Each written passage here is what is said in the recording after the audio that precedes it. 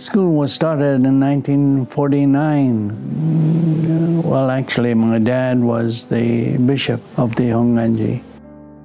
His wife, Aiko, who had been trained in education, wanted to start the school, I guess. My mother, who was brought up here, she was a 4-year-old when she came from Japan. So she received a local education in public schools, and she went all the way up to normal school to become a teacher.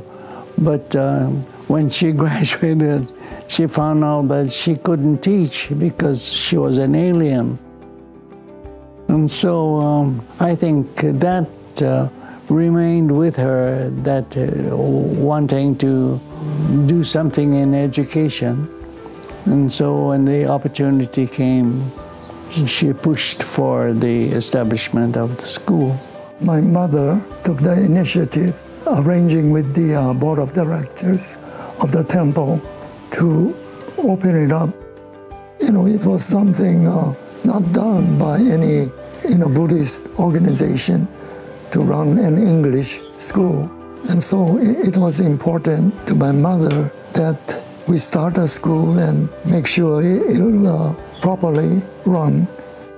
It's been almost 100 years since Buddhism came to Hawaii, but through education, the Hongwanji has something very important to contribute to the community. And I think that's the important role.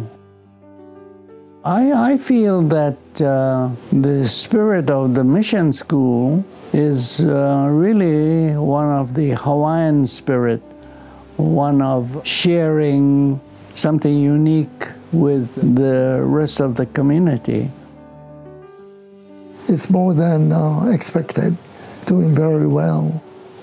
And I think the students are really trained to be good students. It's overall, you know, both the facility as well as the teachers, the administration. I think we can be proud of Hongwanji Mission School, doing very well. Yeah.